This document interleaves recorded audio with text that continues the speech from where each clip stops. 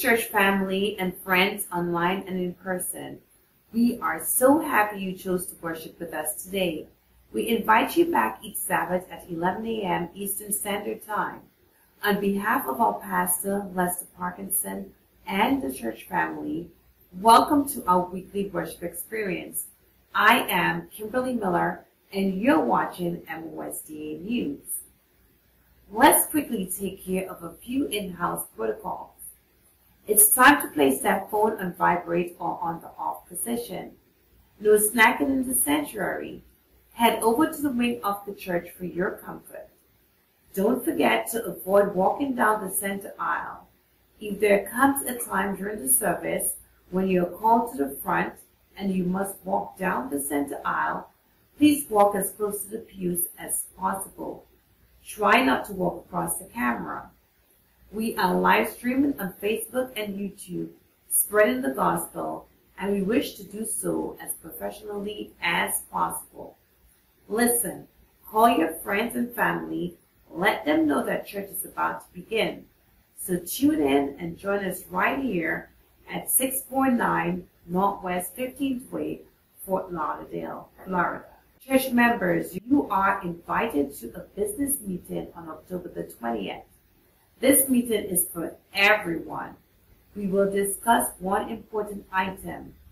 The meeting will be held via Zoom at 6 p.m. and you'll receive a link via the 2300 number. All members of Olivet, we encourage you to make special plans to attend. FYI, as you enter, please be sure to type your name on your video to allow us to identify you. Thank you so much. October 31st will be our Trunk or Treat Fall Festival. This is when the community children are invited to fellowship one with another in a safe place as they learn about Jesus in creative ways rather than that of the enemy. Volunteers are needed to execute this event, and we are seeking 8 people to decorate their vehicle or trunk for a prize. We ask all members to bring toys for the children 5 to 12 years old. We know we can count on you, church.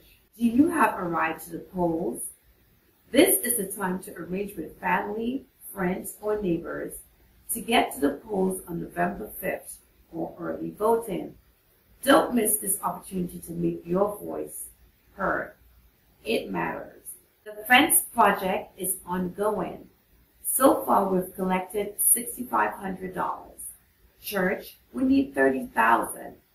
Please do your part to allow us to secure our property next door. We are counting on you. It's a beautiful day to celebrate a few of our members on their birthday. Brace yourself.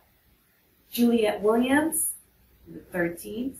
Megan Westby, the 14th. Myla Dugobert on the 16th. Miranda Bolden and Ezra Monroe on the 18th. Happy birthday, members. We're asking for special prayer for the McNish and Borden family.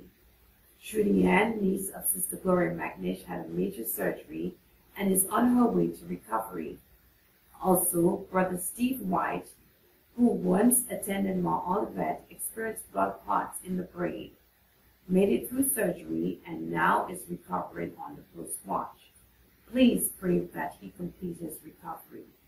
And also, I'm asking the church to please pray for my mom, who is very ill and is hospitalized. Church, our God is a healer and a miracle worker. Let's continue to pray for each other. We are all experiencing challenges in one way or another. That's it for today. Be sure to have an enjoyable Sabbath. God bless you.